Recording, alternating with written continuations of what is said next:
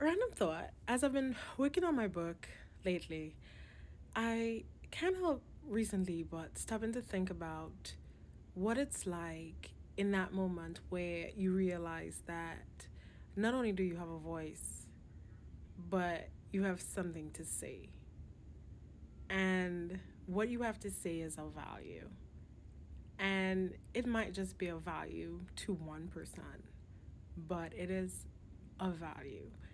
And there's something that is so peaceful and joyful and courageous in making a decision to use that voice, that gift.